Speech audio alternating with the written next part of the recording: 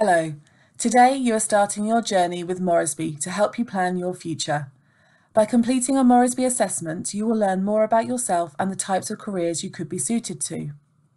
A Morrisby Profile assessment consists of a series of aptitude assessments, a personality assessment, and an interest-based questionnaire. Once completed, you will be able to view your results, which provide objective information about your underlying aptitudes, which are your strengths and potential, your working preferences, motivations, and personality. We use these results to generate tailored career and subject suggestions, providing you with an online account to view, favourite, bin, and research further into your preferred career and subject choices.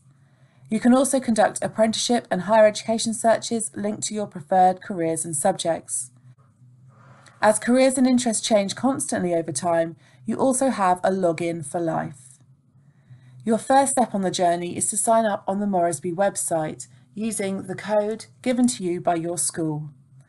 Once the sign-up process is complete, you will answer the aptitude assessments, a short interest-based questionnaire, and a personality assessment. The answers you give will help us create your profile. Let's have a look at what to expect when answering the assessments and questionnaires. Once you have input your personal details, you will be greeted with the profiler page, which shows the assessments you will be taking, the length of time they will take, and their status. The assessment will take between 100 and 120 minutes to complete. Garbage in equals garbage out, so the validity of the results, and therefore the value they will be later, can be impacted by the approach you take. So, make sure you work without being disturbed or distracted so you can concentrate and do your best. Exam conditions are ideal. It is important not to underestimate the aptitude assessments, the time tests. Although these tests will seem easy to begin with, that is in their nature, they will get gradually more difficult.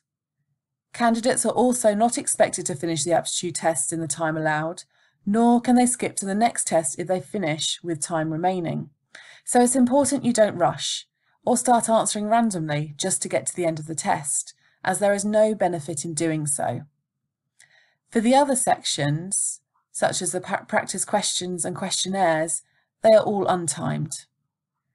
We do know when you have rushed and randomly answered, and this will be recorded on your profile. So, to get the best, most accurate results to help you decide on your future, please follow the advice I have just given. Let's take a little look at what to expect on each part of the assessment. Firstly, verbal reasoning, parts 1 and 2. This measures the ability to use words. It does not directly measure knowledge of English, but it is designed to identify potential for dealing with verbal information. It is useful for occupations where the written or spoken word is needed.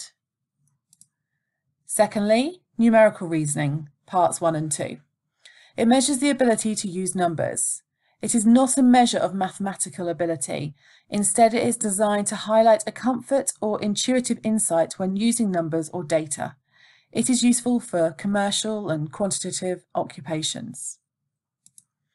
Thirdly, abstract reasoning, part 1 and 2.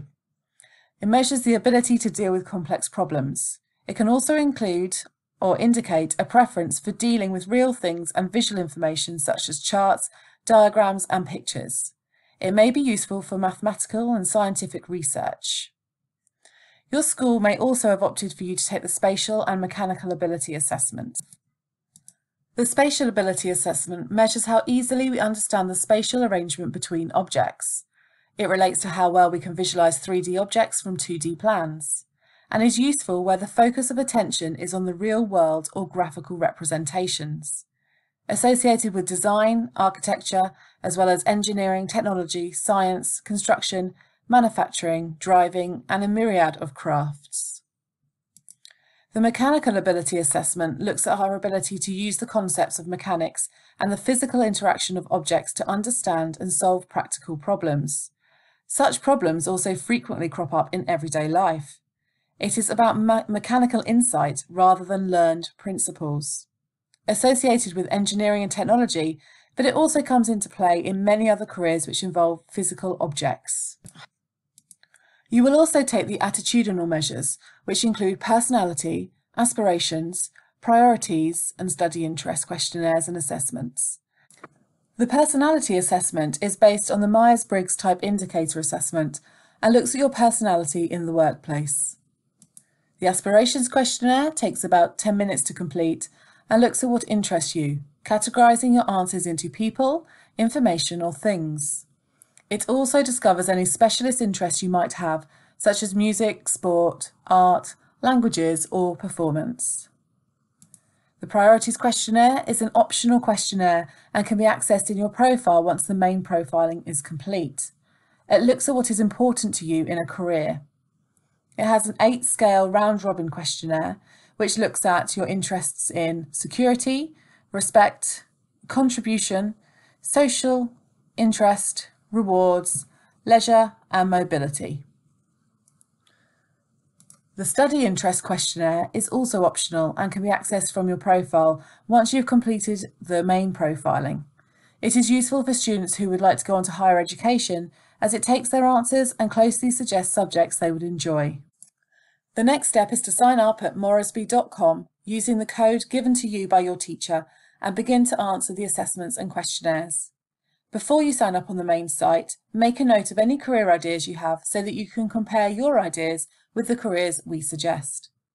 We hope you find your assessment results and the information on the website helps you with your choices for the future. Thank you for listening.